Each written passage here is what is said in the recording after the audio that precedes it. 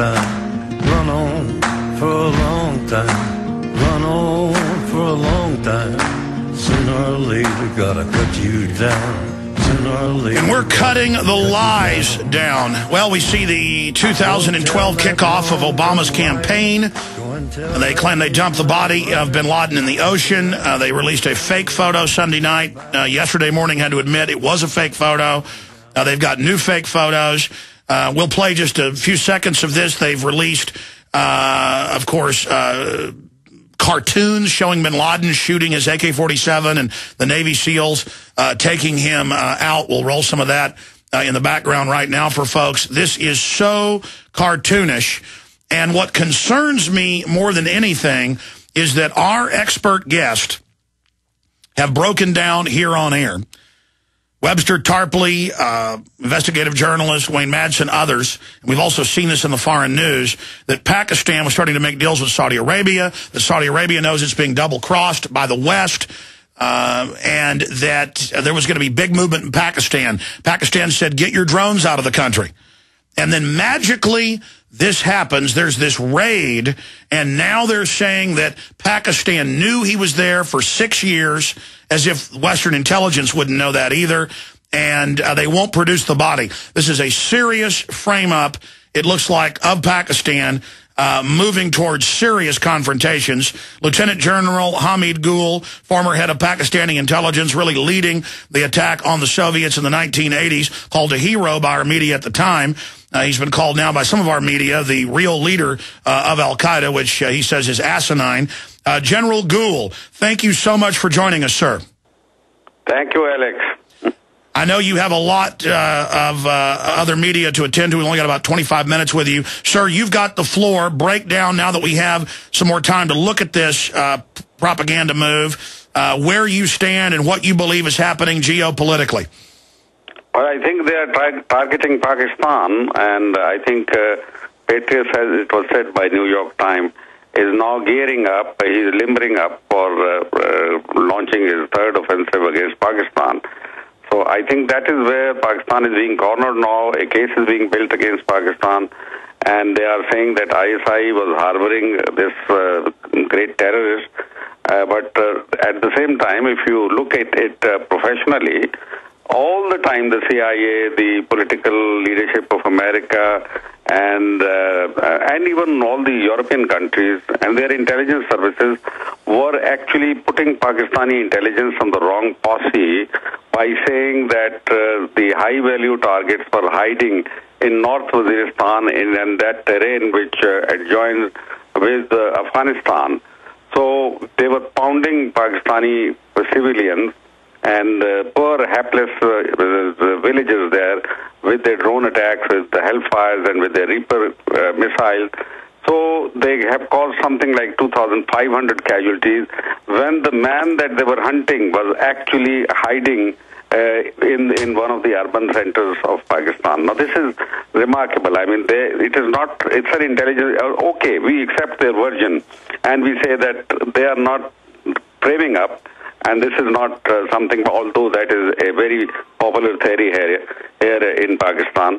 But if we were to believe every word of what they are saying, then they are more responsible for misguiding Pakistani intelligence, other intelligence agencies, because the CIA and FBI and MI6 had been given free hand in Pakistan to hunt down the terrorists or what they had named, and we had caught so many of them, from Khalid Sheikh Mohammed to Faraj al-Libi and all the others from the urban centers of Pakistan.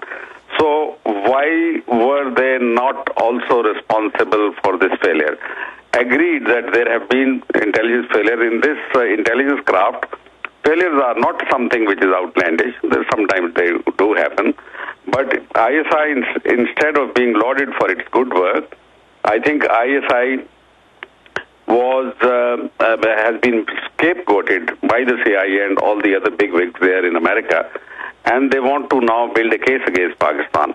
Although Pakistan really is suffering so much because our sovereignty has been trampled over, our security has been breached. These helicopters, they had spotted the blind areas in our radar coverage, and they came in as if they were the enemies of Pakistan.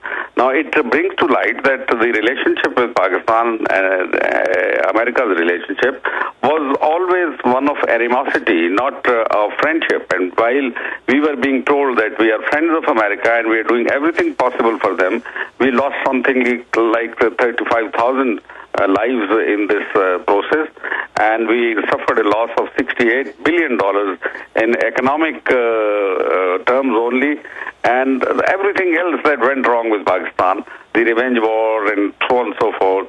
Pakistan has suffered enormously. But now they tell us that you are responsible for everything. Isn't it amazing? And if, let's say, Osama is the one that they killed yesterday, why did they have to kill him? He was a sick man. He could have been hauled up in the helicopter and taken away.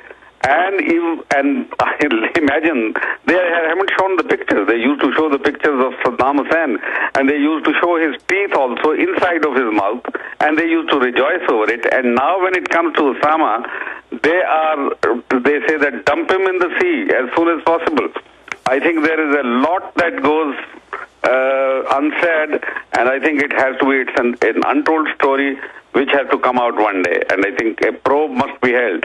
If the American administration is reluctant to hold that probe themselves, let the international community demand from them that we ignored the 9/11 thing because you said that this had happened to us and we didn't ask for the evidence.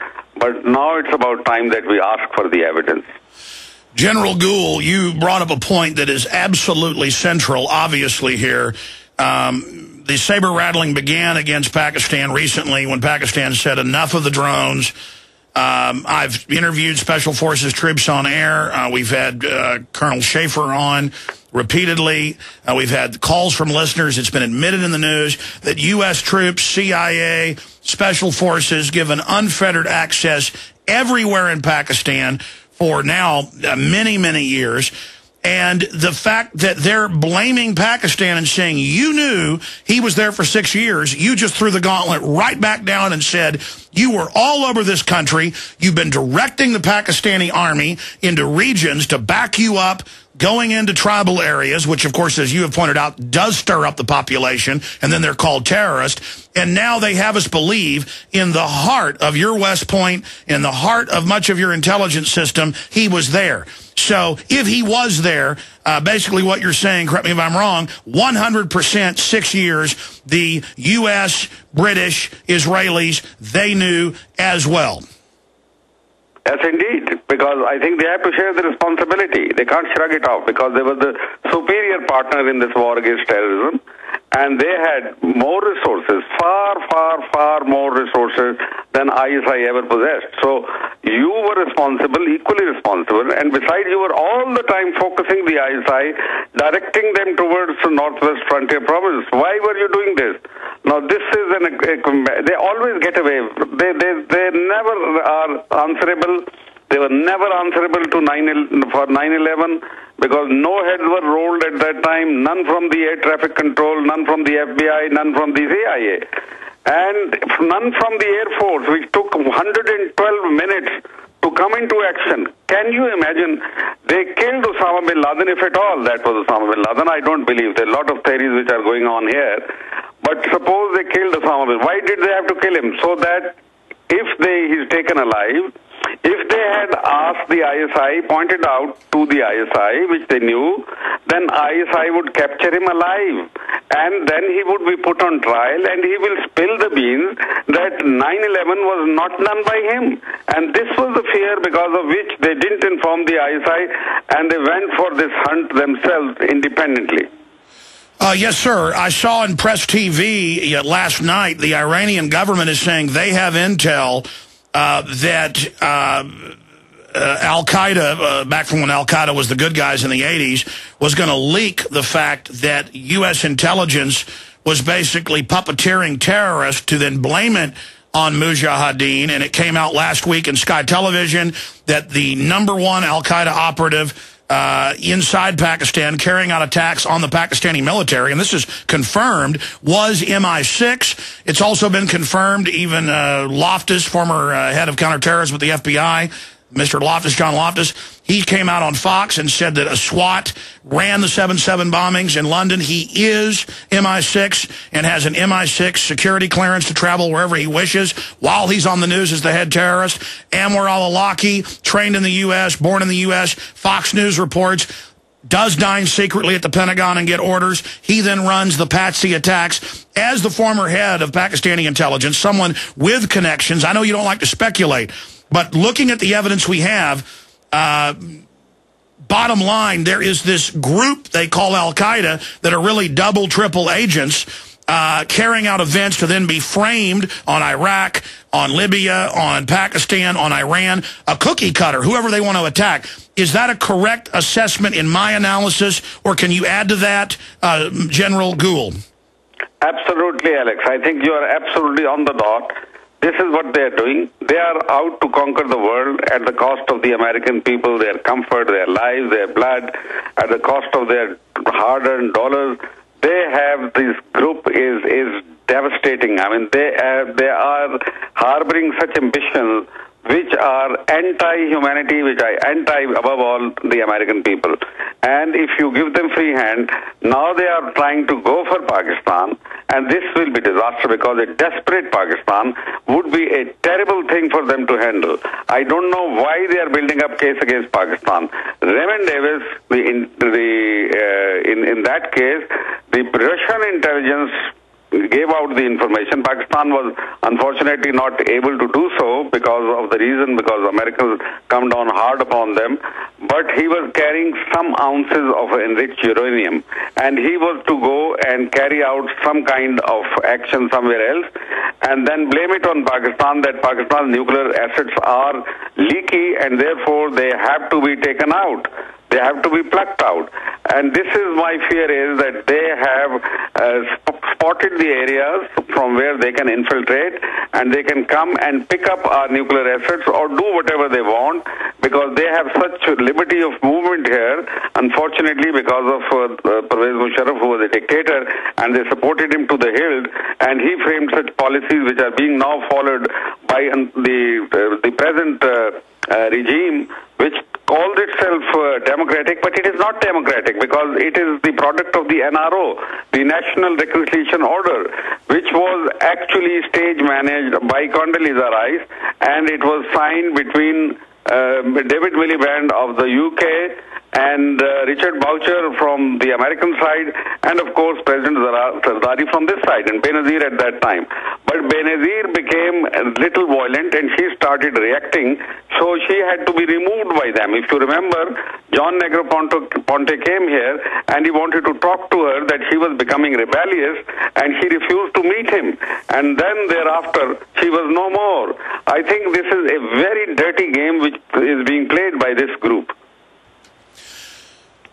Incredible information, sir. I'd like to go back to the American recently arrested by Pakistani intelligence. Thank God you stopped him.